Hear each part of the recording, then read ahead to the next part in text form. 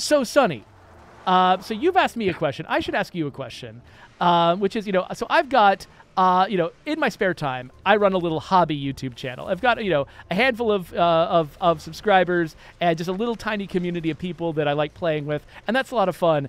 You are much more ambitious than I am, and you've got a channel that is doing a lot more. And I think there's a lot of folks. I mean, my son, my 9-year-old son, if you ask him what he wants to do with his life, he wants to be a YouTuber. He wants to seriously be a YouTuber.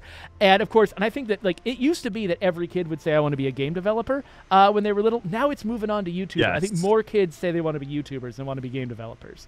By the way, you nailed that, because it's funny because growing up, I've always liked video games, obviously, but I thought game developer, I'm not sure.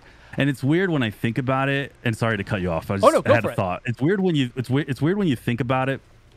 When I was a kid, and I'm old now, I'm 37. When I was a kid, my job, what I would end up really loving and finding kind of what's my career and my dream, it didn't exist.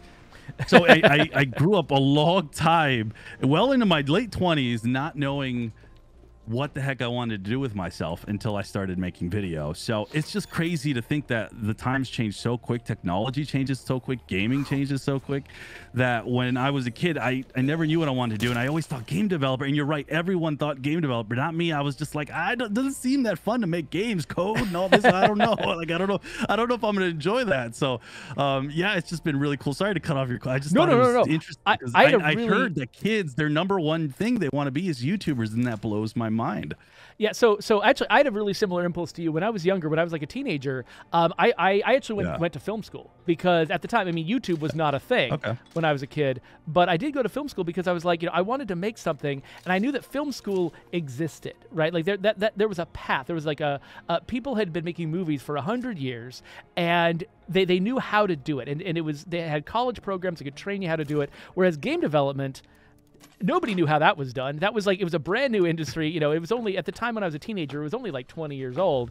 And, nobody knew what they were doing. And so there wasn't a path to follow. There wasn't like a way, like you couldn't just look up, well, how do you become a game developer? There was no answer to that question.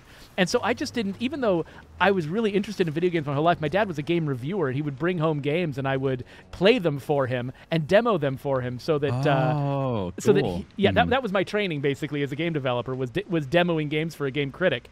I never imagined that it was actually a possibility, and it was just pure luck. I happened to end up meeting the right people at the right time, and getting just randomly offered a job at my first job 20 years ago, and but otherwise I probably never would have even considered trying to become a game developer because it seemed so impossible.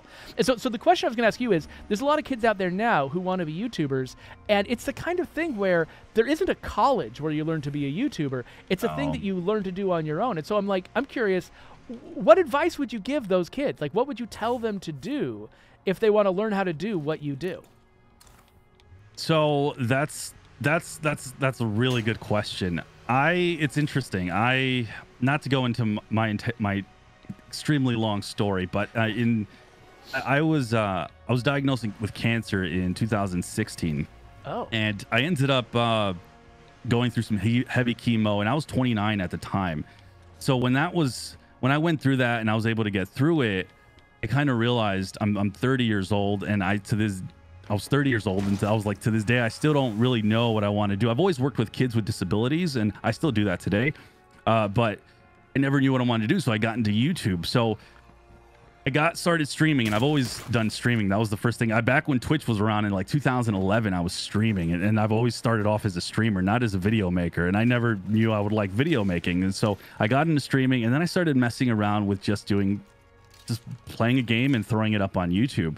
Little by little, people just started to watch a little bit. It wasn't a lot. It'd be 100 views or something, but you'd get excited for that. Yeah. And I'm still excited by 100 over time, views. I realized... Yeah, and I still am too. I have small little channels and I get just a couple views, and I never take any of that for granted. And so I decided, okay, let's really get into this, and it became my passion. I found something that I love to do. I love waking up in the morning and just tackling and making a video and doing that. So literally the way you do it, go through YouTube and learn everything you can. I've learned how to edit on my own. I learned audio on my own camera. You have to be, you know, a videographer. You need to be an audio guy. You need to be a technical guy because all the stuff you have to learn. You have to learn all these things at the moment because I know they'll come up with college. It'll be a thing where there'll be classes for this, like specifically for people who want to do social media. And I think there already is.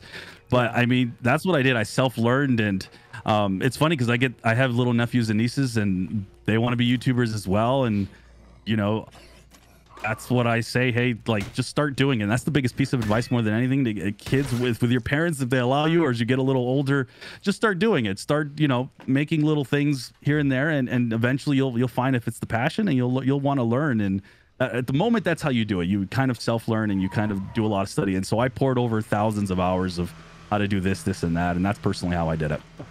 So what's your favorite part of the job? Like what keeps you going? What makes this a thing that you not only decided to do, but that you keep doing?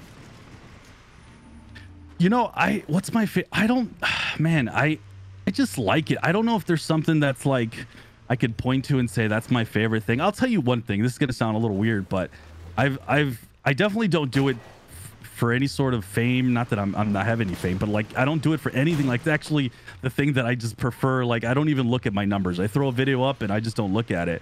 I just like creating something. I think that's what like you mentioned before. Like I've always thought I love games, but I never thought making the game, that didn't sound fun to me. But making videos that talk about games, now that's something that I was just like, whoa. And I think it's just the love of creating something and seeing people enjoy it. And I think the biggest thing that I've found over the years that I've really liked the most is just interacting with people and getting to know a lot of people, and then kind of making a little bit of a difference in their life, hopefully in a positive way. And that's something that I've tried my best, whether it's, you know, through live streams or making a video. And if it just takes somebody, you know, 10 minutes and it give them a little joy out of their day, if I make a video or if I do a live stream or something, I think to me that is the biggest thing that I take the most joy out of. So I think that's like my two favorite things, just creating something and really just talking and interacting with people. Because maybe in person I'm not very social, but you throw on a camera, you throw me on a live stream, and I can probably talk all day. You can't get me to shut up. So it's just interesting.